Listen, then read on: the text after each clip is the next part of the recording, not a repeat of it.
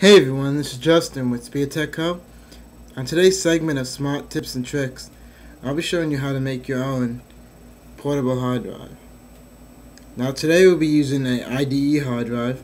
IDE was a technology mainly used from the late 90s to the early 2000s. It was used for hard drive, floppy disk drive, motherboards. Today it's used for motherboards and floppy disk, but usually hard drives today are used by SATA or SATA.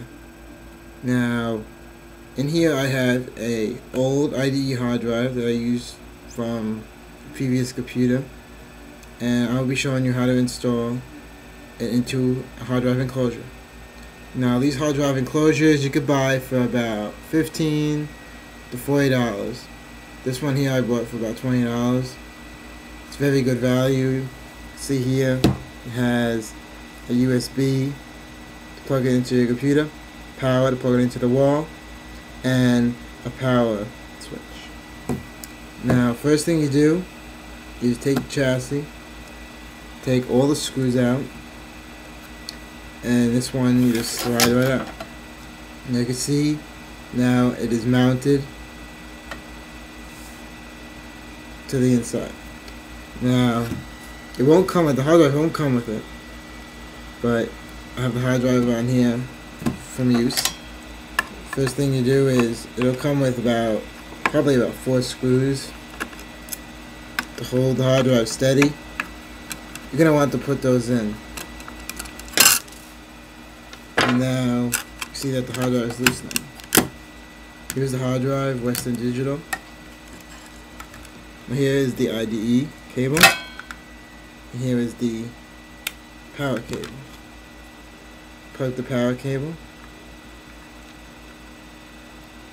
to the port, and you see here's the hard drive. First here you have the power. Plug the power cable right into that port, just like on a normal computer. Now you have the IDE connector that transfers all the data from the hard drive to the computer and the computer to the hard drive. And right here you see in the middle, the little cap on one of the couplets is a master switch. Now, master is a term meaning main hard drive.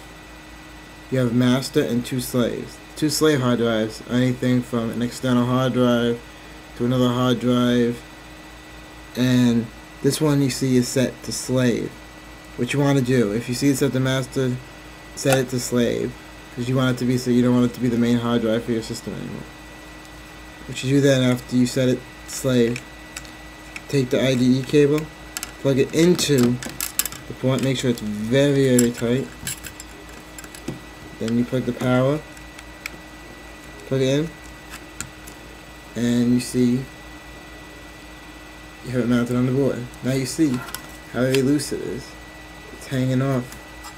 You don't want that. You don't want the hard drive moving around. So they give you screws to mount it on. Now it comes with 4 screws, but I'm using 2 today. Screw the first one in.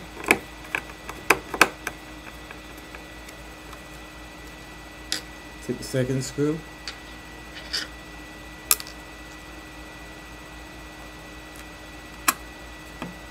Screw that one in.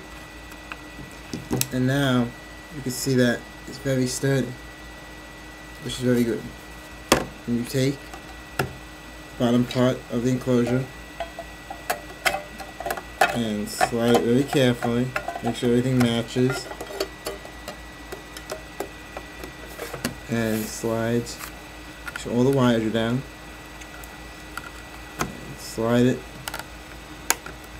right back in. Now you see that is complete.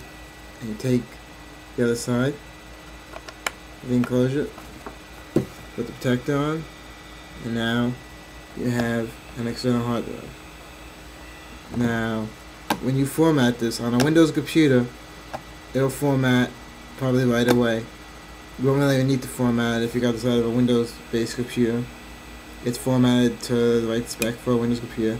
For a Mac, if you're using this for a time machine, hard drive backup, anything like that, it'll ask you to reformat. Just say yes, reformat it.